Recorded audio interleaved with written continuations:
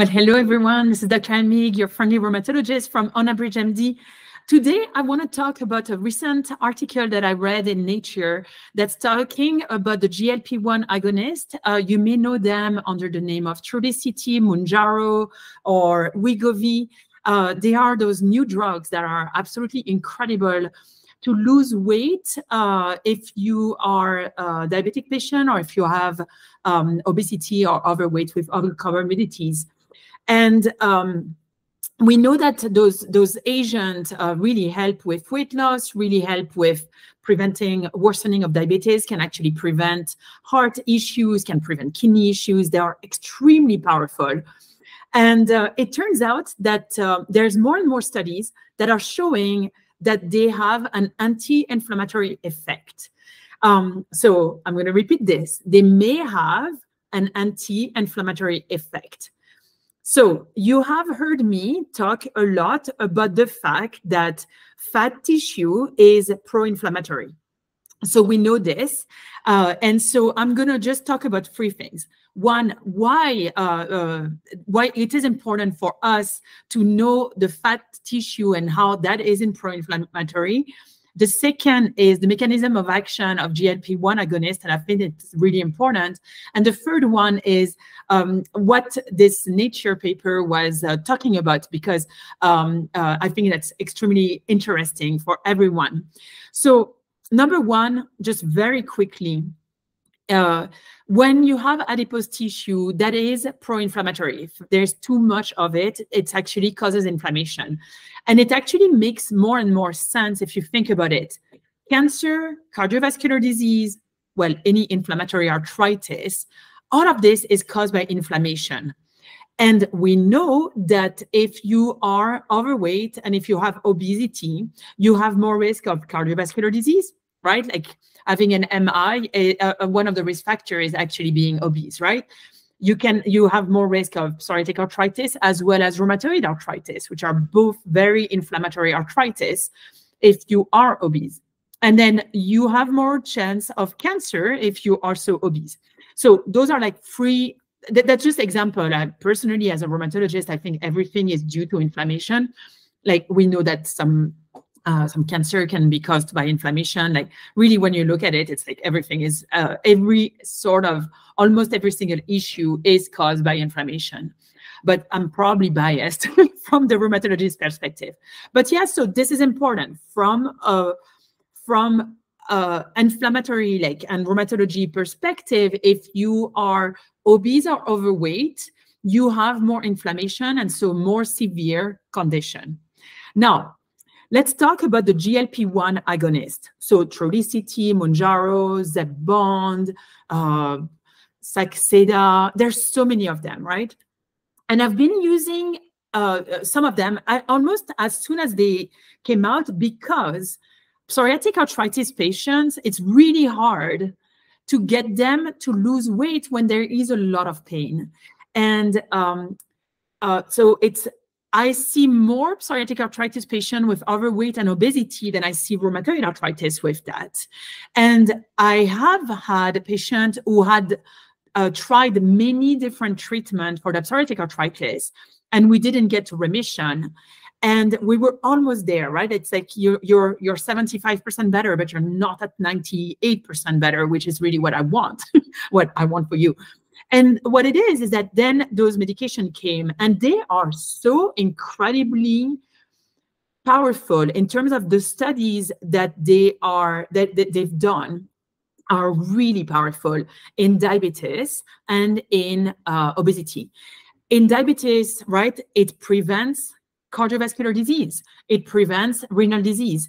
I mean, we actually think that it's going to change how people it's going to probably change the life expectancy in the US, because there's so many people who have diabetes and who are obese, and now thanks to those drugs, we can take better care of their diabetes and of the complication due to obesity and diabetes. So I'm sure you've read it, but I just find it very interesting how it works. GLP-1 agonists are basically creating two main two main things.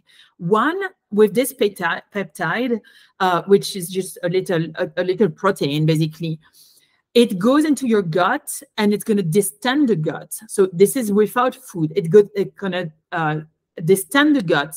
And so you're going to have this sensation of being full. And then the other way is that it goes into your brain, and it actually, what it stimulates in your brain, the sensation of satiety as well. And so you're feeling full and you have a sensation of satiety. And so then you don't want to eat more. In addition, so those are like two really cool axes. But in addition, there's also a mechanism of action onto the pancreas, onto the heart, onto the liver. And we know that it basically helps with insulin resistance, because it's basically going to act as if it was doing the work of insulin, so that you can, basically have a better metabolism thanks to it. So you're metabolizing better every single food. So now that you know how it works, now that you know that basically adipose tissue is pro-inflammatory, and you make adipose tissue by eating too much glucose, basically, because you're just basically you're eating and it just keeps piling. And one way to keep that pile is by creating fat. So now that you know that, you're going to tell me, well, okay, of course it's anti-inflammatory because you're losing weight. And if you're losing weight, then you're losing fat tissue. And if you're losing adipose tissue, then it's going to decrease the inflammation in your body. Absolutely, that is absolutely true. It's a probable hypothesis that works by itself. Except that doesn't explain it all, because we are seeing an anti-inflammatory effect even when you're still obese, even when you're still overweight. And we shouldn't see that. We should still see pretty high level of inflammation. And we're starting to see that there is an anti-inflammatory effect by itself with those medications. So how cool is that? So now I'm just going to tell you, the patient that I was telling you about that were not achieving remission with just the medication for psoriatic arthritis, we tried those drugs, and 30 pounds later, when they've lost 30 pounds, turns out they have no more pain. And I've always wondered, and they were still overweight. And I've always wondered, was it due to the drug? Is it a placebo effect? And now I'm wondering, is it the anti-inflammatory effect of those drugs? Or is it a combination of all of those three? So I'm going to put you're going to see it's like one page, but it's super well researched. It's very well done.